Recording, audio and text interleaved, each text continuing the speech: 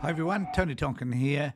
Last week we discovered that Kathy Taylor is leaving, and there are many of us in the community here who were kind of rejoicing on that very fact. I did a post on it, in fact, but what I didn't know was an interview she did with the ABC radio earlier in the week.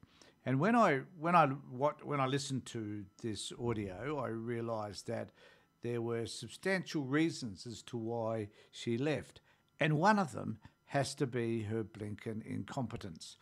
And if we take this audio that I'm about to play you, and we look at it in its context, that is the overall experience of this woman running the Department of Child Protection, we will realise the incompetence that actually sat there for so many years. Her inability to be able to respond to and answer Anthony Bevan's questions in relation to her was, to say the least, it was outstanding that she wasn't, after all these years, being able to offer any sort of reasonable response to any of the questions that he and his colleague asked her. So I'll play it to you. It's only a couple of minutes, so bear with me while you listen to this. You may not have heard it. And then we'll talk about it. Either I'll interrupt it or we'll talk about it on the other side of this. So here she goes. ABC. Kathy Taylor, can you explain to us these terrible statistics? Almost 60 children who were removed from unsafe parents or reported to the authorities as being at risk have died in the past 4 years. What I can say to you, in 2019, my recollection is there were approximately 81 deaths of children and young people in South Australia. And this is all in their annual report. This is not my data, this is their data, David. Yeah. In 2020, it was 73. And then my recollection is in 2021, after the COVID... I don't even know what... I don't know what she means by this is only her data. No, their data, not her data. I'm sorry, I was getting an echo. I don't know what she means by that. Whose data was it? The fact is that she was minister during this period, and there were these extraordinary number of deaths of kids that were in care or at least known to the department. And here she is trying to make an excuse in the first instance by saying this is data's data. Doesn't matter where it comes from. You know, and this is the indication that there were so many, tens of hundreds, there were 60-odd deaths, and she was responsible for them, but she's not going to take responsibility because apparently, according to her, it's somebody else's data. It went up slightly to 104, but they're finding that across the 17 years, they've definitely seen a decline. So generally, it's less than 100. So those figures, 81, 73, 104, 12 of those had contact with your department. David, across 3 years. It's not just the 12 months before. But your department is coming into contact with a much higher percentage of children who die than for the general population. So, David, I think the really important question that we all have to... I just need to say that I think that's a wonderful statement that he makes, that in reality the number of kids in care have a greater possibility of dying than does anyone in the general population. That is a fabulous statistic, and we all need to note that because it does show the inadequacy that sits within the department. Now, I understand that there are so many people who are or so many kids that are at risk in that category. I get that.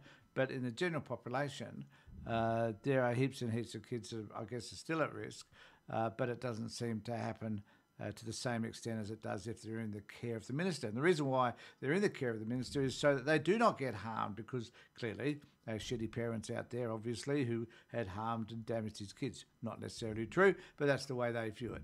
But so I thought it was a really great question to ask, and she didn't know how to answer it, basically. Why are 1 in 3 South Australian children being reported to the department every year? And I think that's the real question rather than the question you just posed, because I think it's incumbent on us as a community to ask, Why are we seeing so many reports raised with the Department for Children and Young People? Why are we seeing, such an overrepresentation of those living in... So here we go.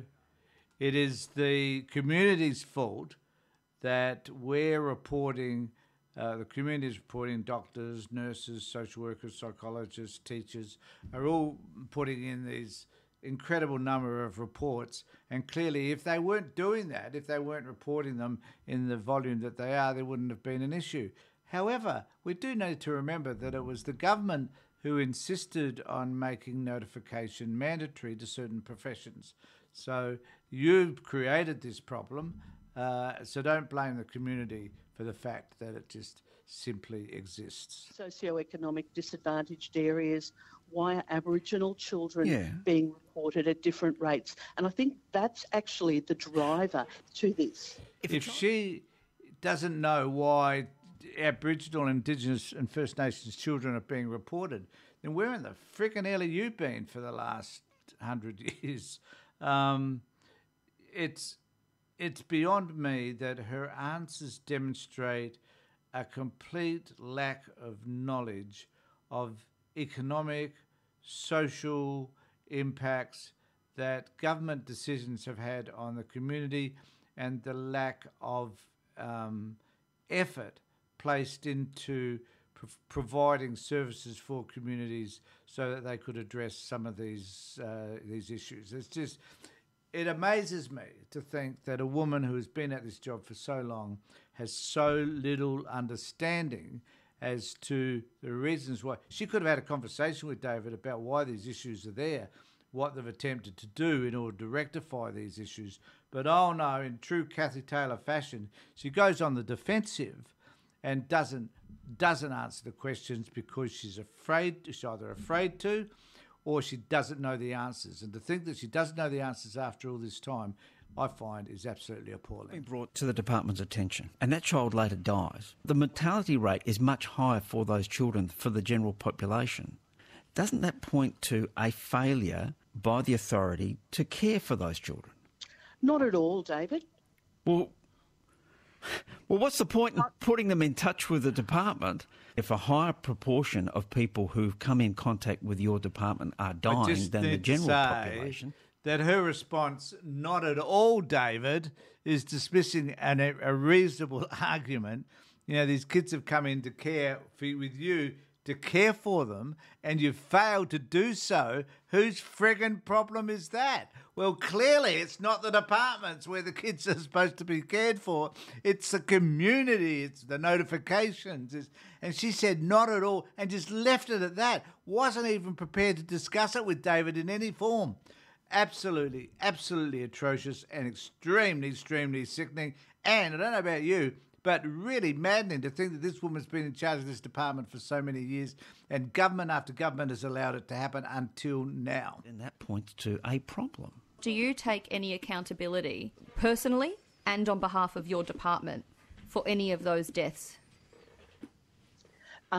We participate in child death processes through coronials and other matters, and quite appropriately, we take accountability when there are findings that it could have either been prevented or that there are critical learnings. What I'm reflecting on, Stacey, is how do we stop blaming the Department for Child Protection staff, and actually how do we as a community take greater responsibility for keeping children and young people safe?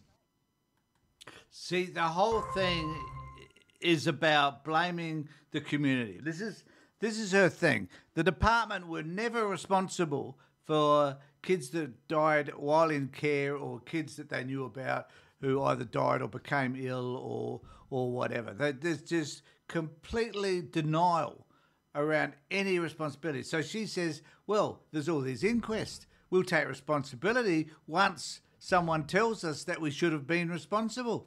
In the Chloe Valentine case, the coroner came out and said, you stuffed up in all of these areas, and some of those people got promoted. How does that work? No one seems in this department to want to take responsibility. This woman's interview was atrocious.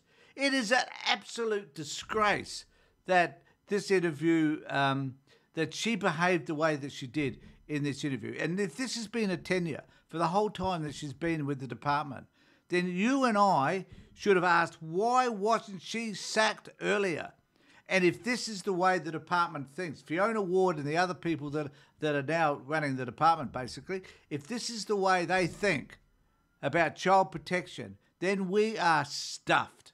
There is nothing we can do about it. If this is the mentality that permeates the child protection system in this state and across this country, then we're in bad shape. And this is the type of person that's been looking after the child protection system, infiltrating her ideas, perpetuating some of this garbage about the community responsibility when they have taken no responsibility whatsoever for the way that they've treated kids. I don't know how you think about all of this, but I think that was a revealing 2 minutes about this woman who, thank God, is going. So we'd like you to subscribe to us, get more of these videos. There'll be more to come. I'm hopeful that at some particular point there will be a change and that you and I will see that change, but I'm not all that hopeful, I can tell you right now. Thanks everybody for being with me. Take care, look after yourselves, and more importantly, be safe.